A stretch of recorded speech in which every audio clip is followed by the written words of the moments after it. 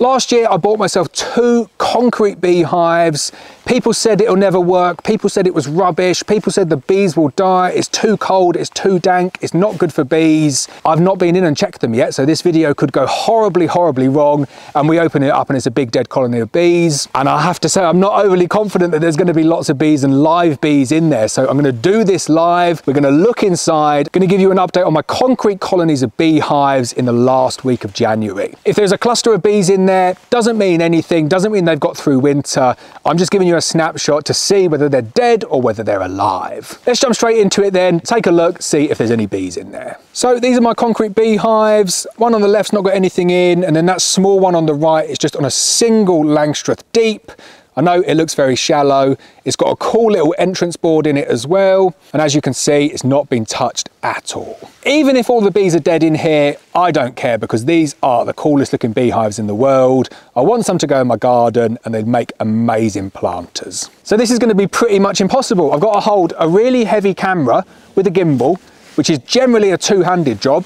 I try and do it one-handed and open up a concrete beehive lid at the same time. So I'll try my best. Here we go. Let's see if we've still got bees.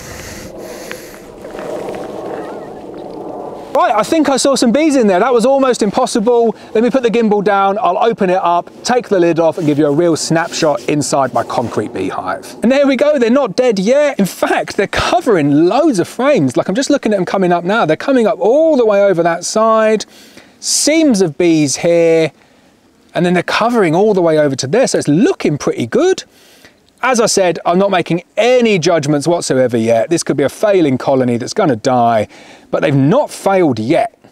And what's really interesting to see, what people said was going to happen is there was going to be tons of moisture in here.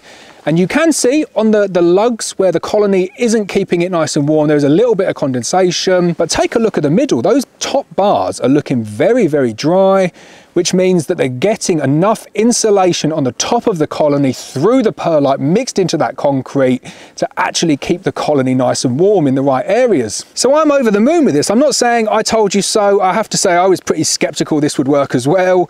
But they're still here, they're still alive, and hopefully we can get them through the year.